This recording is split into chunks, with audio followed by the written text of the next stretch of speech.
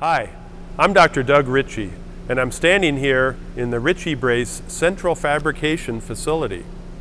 We work really hard to make sure that our braces end up fitting the patient perfectly, and more importantly, that the braces deliver a positive patient outcome.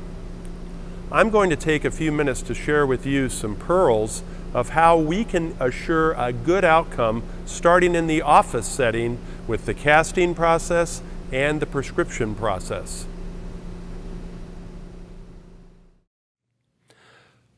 One common deformity in adult acquired flat foot is the presence of forefoot supinatus. Forefoot supinatus is an acquired inversion of the forefoot as the rear foot everts.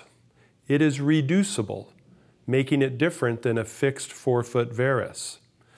These are two casts, right and left, taken of a patient with forefoot supinatus where the deformity has not been corrected in the casting technique.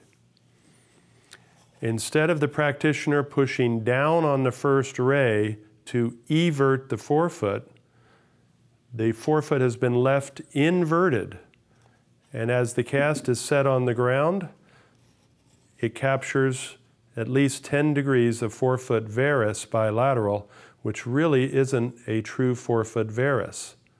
The lab will get this cast and they will correct what looks like forefoot varus by applying a platform to the positive cast, and the shape of the orthosis will invert the forefoot to bring the rear foot to perpendicular. The problem is when the patient steps on this orthosis or brace, the inverted forefoot will now slide laterally off the brace. This is one cause of lateral slippage of a patient when they get fitted for their Richie brace or even a foot orthotic, is the patient is slipping off due to overcorrection of the forefoot, which starts in the office setting by failure to reduce forefoot supination deformity.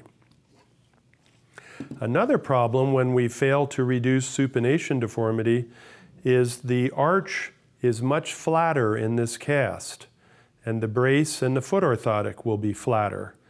Practitioners will hold this orthotic up to the patient and they will not see good conformity to the arch.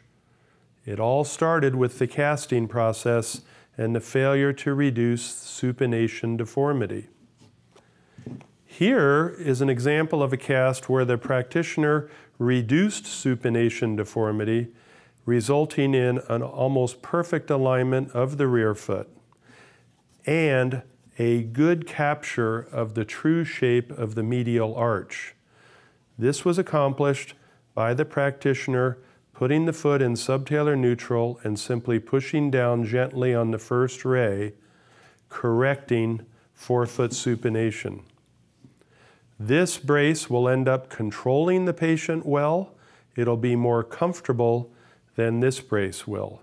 And this brace has a very low likelihood of controlling deformity with lots of problems that may have to be adjusted later. So let's anticipate ahead of time with our casting process, simply pushing down on the first ray and reduce forefoot supinatus.